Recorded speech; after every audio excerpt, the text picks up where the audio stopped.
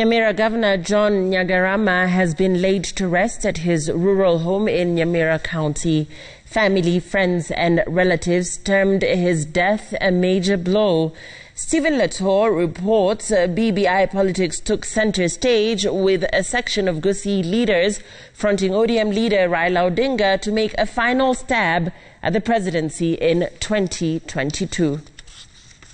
The late Nyagarama's body landed in Borabu constituency, for it was brought to Nyamira Primary School grounds for the funeral service.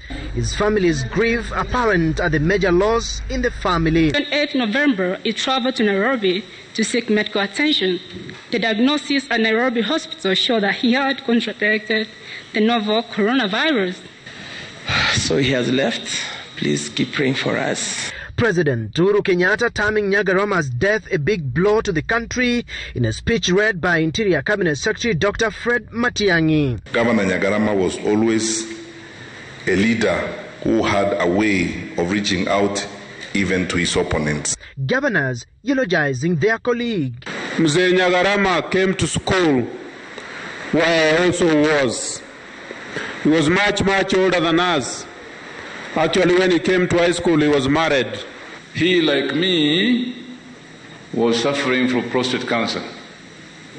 And since in 2010 I'd gone through the same thing, he wanted me to give him some advice what to do. MPs from Nyamira calling on the incoming governor to follow Nyagarama's footsteps. Today we were here and we have assured you that as leaders from Nyamira, we will go extra mile to give you support. All county assembly members, they gave an undertaking that they are going to assist and make you finish this term peacefully. The BBI politics sneaked into the funeral service. We also want a pair and a share kwa ile kiti kubwa kule juu. Kama hatuna hiyo, we are not going to support anything ambayo ni kwingine. Kama sisi Kisii, hatuna hiyo. Those who are making noise here, Your Excellency, did not even append their signatures. I can tell you because I'm the one in charge from this region. They never did it. They just come here to make noise. Odinga asking Kenyans to unite behind the BBI initiated proposed constitutional amendments. Alikuwa anajenga madaraja. Na sisi wote tufuate njia ya kujenga madaraja, the building of bridges. God bless you, mzee Raila. You have fought for this country, you have suffered for this country, and we will reward you to be president of this country. Mimi ningependa kuona kama Kenya imekuja pamoja, imeungana, imekuwa kama kitu kimoja.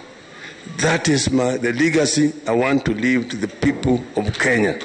The body of the late Nyagarama was laid to rest minutes before 5 p.m. As the body of the late John Nyagarama leaves for Tente village for his final rites, he leaves behind a leadership gap that will now have to be filled by Deputy Governor Amos Nyaribo. Stephen Latour, Citizen TV, West Mogirango constituency, Nyamira County.